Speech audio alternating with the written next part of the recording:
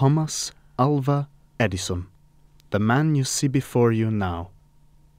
He gave the world sight, he gave the world sound, and he gave the world light.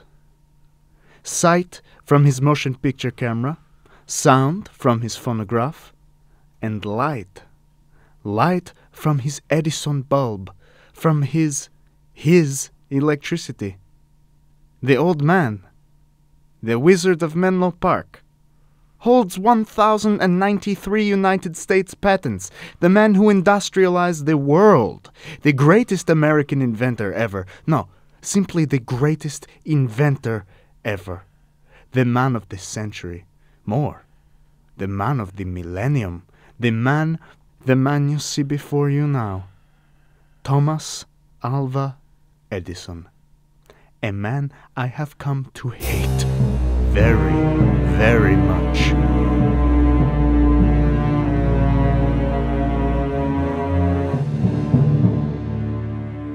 During the initial years of electricity distribution, Edison's direct current was the standard for the United States, and Edison did not want to lose all his patent royalties.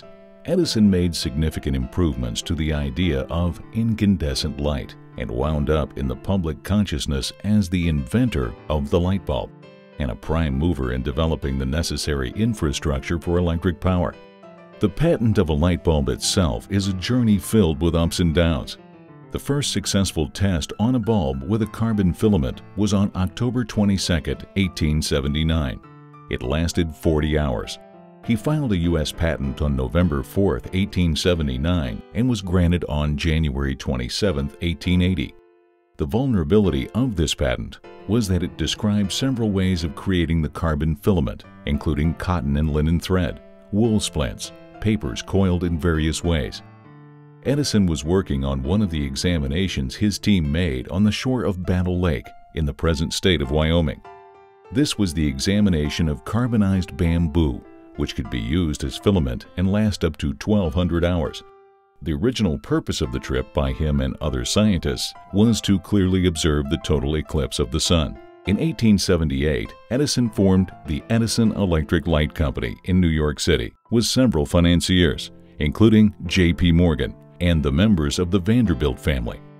Edison made the first public demonstration of his incandescent light bulb on December 31, 1879 in Menlo Park. It was during this time that he said, "We will make electricity so cheap that only the rich will burn candles." Playwright Ben Clausen wrote a play on the subject, War of Currents. The Dangers of Electric Lighting was a commission from Luna Stage, which is a 20-something-year-old theater company in Jersey that moved to a brand new theater in West Orange. And they got in touch with me about writing a play for them about Thomas Edison, West Orange's most famous resident, their citizen of the millennium. It wasn't till I saw the little sidebar on the War of the Currents and his conflict with Tesla that I thought I found something that could be the heart of a play. When a dramatist looks to create a story, you always start with conflict. You know, what's the problem? And the richer the problem, the better the story. And I found in researching the War of the Currents just a really rich, detailed, and complex conflict. And a lot of people describe it or think of it as simply Edison versus Tesla. You've got Edison on this side, Tesla on this side, and they went head to head. And as I looked into the conflict, that's not the way I really saw it, because the War of the Currents ended up being almost a media smear campaign launched mostly by Edison towards the Westinghouse Company, which was the main company working with alternating current.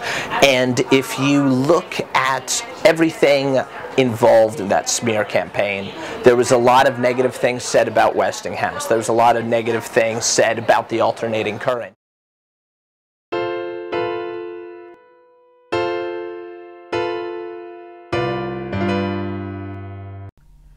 A man I first laid eyes on in the summer of 1884. I'm not sleeping. Oh, very well. Nor is that an invitation to speak. Oh, yes. I am not asleep. But I am at work, and I wanted to clarify that because nothing is more awkward than one grown man trying to gently wake another grown man, which you needn't attempt, as I am not sleeping. Yes. I am, however, at work, and it is just as delicate to interrupt a working man as I'm sure you'd agree. I most certain... As I thought you would. So, if you'd give me a moment... I would. Shh. Well, damn it. I've lost it. Look what you've done now. Who are you? I have a letter. You're a man with a letter. I am Nikola Tesla, a man with a letter. You know Batch. Pardon? You know Batch. Yes, Mr. Bachelor, yes. Yes, so you don't know. I know Mr. Bachelor, yes. If you knew him, you know to call him Batch. I know Mr. Bachelor, I do know him. I was under his employ at your company in Paris. As it says in the letter, it is a joke, Mr. Tesla. When? Batch, all that, an American joke. You've just come from Paris? Yes.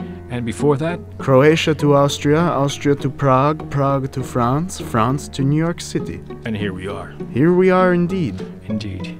Have you read this letter, Batch's letter? And Mr. Bachelor... Mr. Bachelor's letter, yes. Have you read it? I have, yes. You read it? Yes. And yet you give it to me anyway. It seems, yes. I know two great men. You are one of them. The other is this young man. That's quite a statement. I thought so. Do you agree with it? I do You not must. know. You handed me the letter. You know what is inside. Two great men, you, myself, are one of them. The other is this young man, yourself. To hand me the letter, you must agree with the sentiment. I would not think to deprive Mr. Bachelor of conveying his opinion. Ah, Batch, but Charlie Bachelor has always been prone to exaggerated talk and flourished prose, hasn't he? I wouldn't know. Then you don't know Batch. I know Mr. Bachelor, yes. Huh. Here we are. Two great men. One great man meets another great man. What feats of greatness have you been up to lately, Mr. Tesla? I've been up to, what is it I've been up to? I have, yes. I had grown bored as I had finished making from scratch the world's first device for recording and playing sound, and had just created history's only constantly running, ceaselessly producing invention factory, and didn't really know what to do with myself, so I bought a couple of buildings downtown on a fairly dirty little street called Pearl. I forgot to mention, I invented the first perfect system for producing and spreading electricity, breezed by that point right now. What time is it? It is... Doesn't matter what time it is, because right now always those dynamos are running, sending clean, bright light to 10,164 lamps throughout Manhattan. And slowly, city by city, spot by spot, the dark globe is beginning to light up, and the course of man has been forever changed. Is that what I've been up to lately? One of the two great men sitting in this room. What is it, Mr. Tesla? What is it that you've been up to lately? Voyaging across the Atlantic. Not bad. Mine is better. Yes. Yes. You were working when I came in? I was. I see you are not a man who has trouble balancing rest and productivity. A joke. But not an American joke, Mr. Tesla. You wish to work for me? I do. Throwing his preposterous rhetoric aside, Mr. Bachelor vouches for your skill. So go to this address. They'll put you to work. May I inquire as to the hours and the pay? The hours and the pay? Yes. Well, Mr. Tesla, we work all the time and never get paid. The hours are acceptable, but I have a small complaint as to the salary. On your way. Wait, how many great men did Charlie say he knew? Mr. Bachelor, in that one letter, said he knew two. Who were they? One was, as could be expected, Thomas Edison. And the other? As could not be expected, it was Nikola Tesla. That's what I recalled as well. Give me that address. Here's an ocean liner docked here in East River, the SS Oregon. Yes. Anything odd about that yet? No. It should. The ocean liner should not be docked. It should be on the ocean. But it's not, because on board are two of my dynamos, and neither is working. It's losing them money, which is losing us money, and worst, it's creating bad press. The Oregon is the fastest ocean liner in existence, and I want you to put it back to the ocean. I want you to repair my dynamos. Very well. Very well. Very well. I returned to Mr. Edison early the next morning. Ah, my other great man, my Parisian, you're late. Late. Couldn't find the boat? No, I found the boat. I had them sending up schematics for the dynamos, plus the logs for the original installation team. I would have preferred you been able to start last night. I'm afraid those will not be necessary. Suddenly not feeling up to the job. Suddenly finished the job. Come again? I fixed it. Fixed it. Which one? Which dynamo? Both. Fixed it. It being the Oregon. You repaired the electrical system in a single evening. Yes. This is a good man. I have many hard-working assistants, but Tesla takes the cake. The cake? Yes, the cake. You've taken it. The entire cake now belongs to you. And this is good? Of course it's good. It's cake. The pie, however, I will take. You may have the cake to do with it what you wish. I will retain full rights and possession of the pie. It seems to me Edison has been quoted as saying, "I care less about making a fortune and more about getting ahead of the other fellow." And it's from my view of what I read, Edison was used to winning and he wanted to continue winning.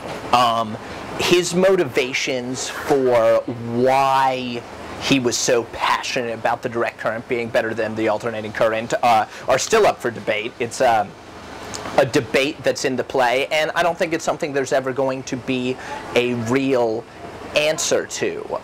The question of if he believed it was dangerous, it's something that he followed through so heartily with and never really deviated from. I think he truly did believe the alternating current was more dangerous, but he also wanted the direct current to be the one that electrified America because it was his system, and he wanted to win. He wanted to get ahead of the other fellow. Let us hear on the subject from executives working at Con Edison Company in New York City. Edison, of course, had his first generating plant at Pearl Street in Lower Manhattan, just on the edge of the Wall Street section. Right now it's basically a plaque. But when that opened up in the 1880s, it was revolutionary. Edison was delivering electricity to basically rich people. Because nobody else could afford electricity. Everybody else was lighting their home by candlelight. There were gas lights, but only the rich had gas lights in their homes. So what Edison started was a revolution. He, of course, was then delivering direct current, and the Tesla Westinghouse fight in favor of AC current evolved. They were three geniuses, but with different mindsets. That's why scientists are scientists, and they were geniuses. And eventually, the AC systems prevail. The whole issue of the war of the electric currents started in the 1880s, and it was really George Westinghouse versus Thomas Edison in determining which version of power would form the basis for the electric system. Edison stayed with DC because he started with DC and he was able to expand it. Westinghouse was coming in from another location. Tesla became dissatisfied with Edison because Edison really didn't want to look any further into his ideas for AC. But Edison's own concepts for power transfer were limited. You couldn't get power beyond the local neighborhood, and you couldn't change the voltage to accommodate large and small equipment at the same time. On the other hand, Tesla was able to recognize that AC power could be transferred over long distances because the voltage could be raised and the losses from transmission could be significantly reduced. And the way that happens is that the current is the key factor. So you can transfer the same amount of power with low voltage and a lot of current, or high voltage and very little current. The less current you have, the less losses you have. So the best way to transfer power is with high voltage. Reduce the current. Exactly. And the first transformers were invented at that time. So it was very easy to see how a transformer could do this for AC power, but a transformer would not work with DC power. In order to get the savings from transmission, you had to go over to AC.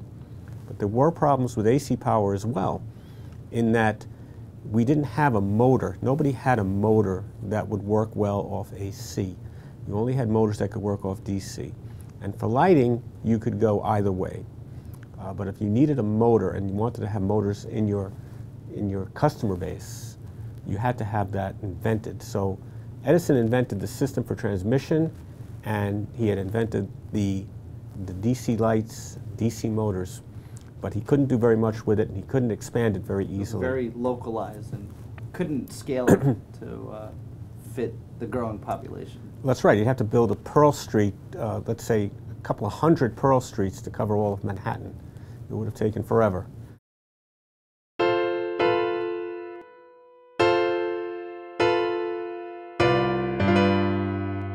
Your dynamos are not yet good.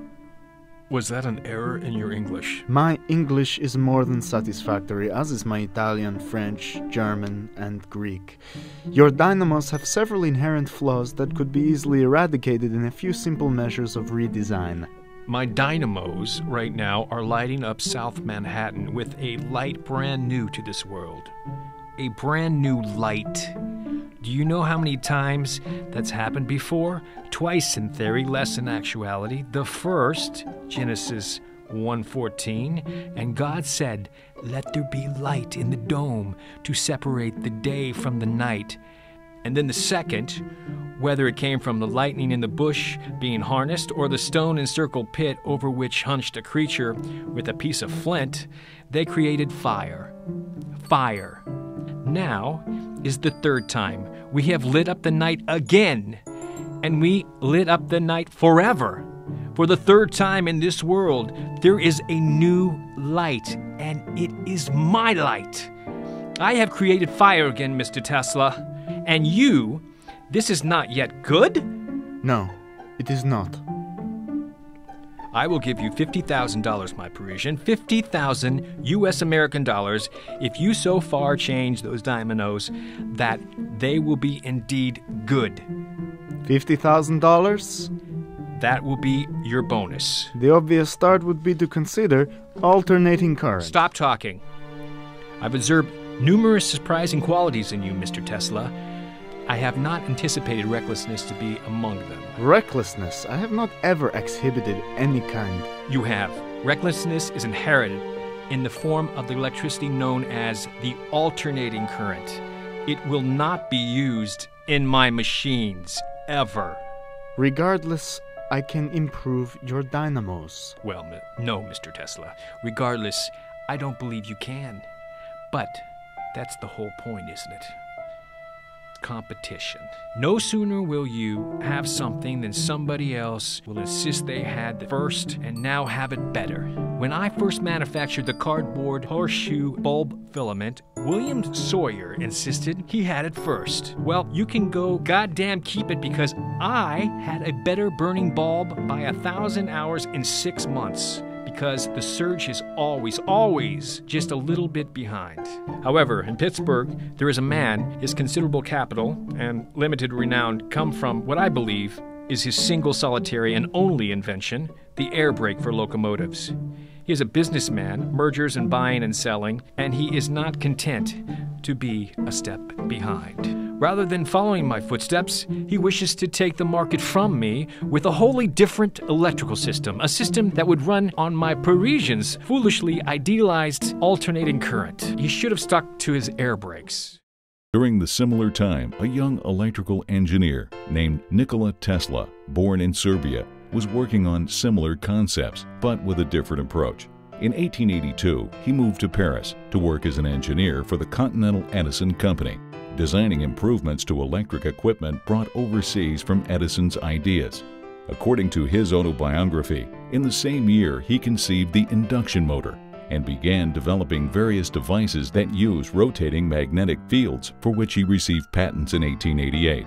On June 6, 1884, Tesla first arrived in the United States, in New York City, with little besides a letter of recommendation from Charles Batchelor, a former employer. Why, Mr. Tesla, are you wearing yesterday's shirt? You are wearing yesterday's shirt. In fact, you are always wearing yesterday's shirt, and as you are always wearing yesterday's shirt, it is impossible to determine which day's shirt you are in truth wearing. I only hope that is as recent as yesterday's pie on it. It's been a while since I've had apple. That's appalling. Yes, a dreadful waste of pie. When one does not consider one's appearance, it is of no wonder that... If you wish to continue to invent for the benefit of mankind, perhaps you should become less repulsed by their habits. And if you had not married a woman who made it the one object of her life to preserve you, you would have died years ago from sheer neglect. Then it would be your habits that would have erased those inventions so valuable. An American joke? A Serbian sincerity. It was a compliment. I heard no compliment. Yesterday's shirt. It is no compliment to point out the single time my appearance is comparable to yours. If you were swept up in the task, you couldn't be bothered by trivialities and a fresh shirt. I have finished. You rating me? Pardon? Finished what? The work on the dynamos. I designed 24 different types of standard machines with short cores and uniform patterns. They will replace the old ones. Well done. I think you should be quite pleased with the advances. They should be much more efficient and durable. I think you should be pleased. So you've discovered all there is to discover then. I can have everyone else take the rest of the afternoon off. Pardon? Well done, I said. Back to work. There is still the matter of... Yes? The bonus that was promised. Who the devil promised you a bonus? What do you mean? In plain English, who the devil promised you a bonus? You did. I did. You did. I did not. You did. I want you to work constantly and never get paid. I'm going to offer you a bonus. I will give you $50,000, my Parisian, if you so far as make all of my dynamos. $50,000 if you... What? You still don't understand our American humor. Humor? After all, it is. We come back with a simple American joke that eludes you. Joke? A joke, Mr. Tesla. An expression. $50,000 was nearly an initial capital of the Edison Illuminating Company in its entirety. And I would give $50,000 for dynamo improvements? If I had said $1 million, do this, Mr. Tesla, and I'll give you $1 million. Would you come looking for the sum as well in cash, or should I just call my banker? A lie is American humor? You must learn to take a joke, Mr. Tesla, or your life shall be unsufferably long. To promise. Promise. I designed 24 Redesigned, different... really? No. They were redesigned in small improvements, nothing more. How could there be any great improvements? Precisely as I first said. Now, how could there be any room for great improvements when you have invented yourself into a dead end, completely ignoring the advantages of the alternating system? Mr. Tesla. No. Your direct current simply sends in one direction, and this makes it weak, but the alternating current system sends it to the bulb, back to the generator, to the bulb, and back, like water flowing through a pipe, but it flows both ways, up and downstream at the same time. Which is not how water and pipe work. It's how electricity works. You want a water analogy? Then direct current is like a river flowing peacefully to the sea, while alternating current is like a torrent rushing violently over a precipice. How far can you send the power from Pearl Street? How far? A mile. A half mile? Yes, a half mile in each direction, a mile in diameter. That's what I just said. An AC station would send the power exponentially farther. Have you forgotten there is no AC motor? Light to a bulb is one thing, but the system of electricity is what cannot motorize. I have a motor. I have a motor. I have a... You cannot send alternating current out into this country. My direct current runs at a safe voltage constantly, continuously, and it shall continue to do so instead of alternating to a system that hangs wires of 1,000 volts of uncontrollable energy over the heads of our citizens. Look at me, Mr. Tesla. I have not ever, nor will I ever, build a device to harm. Thank you for your work on the dynamos. I have no doubt you'll find there's more to be done yet. I want a raise in my pay. $25 a week. You make $18 a week. Which is why I look forward to my raise to $25 a week. All my technicians make $18 a week. I am not all of your technicians. Clearly. If I am to work for bonuses that are jokes and to waste my time on an inferior system, I want more money to do it. There is no future in the alternate system. It is a waste of time, and there is nothing I abhor my Parisian like a waste of time. You will have no raise. Then I quit. I know you do. I knew you quit. I quit. I knew you quit before the words escaped your lips or the idea formed in your head. I know you quit. I knew it first. Very well. I knew it first. I knew it all first. War of Currents was the first standards war. Alternating current prevailed for industrial and household purposes, but we never stopped using direct current in batteries and semiconductor devices. Today, in the 21st century, when we are on the verge of energy crisis, there is an urgent need to increase usage of alternating energy sources like solar and wind energy. It looks like this war of currents is a never-ending war.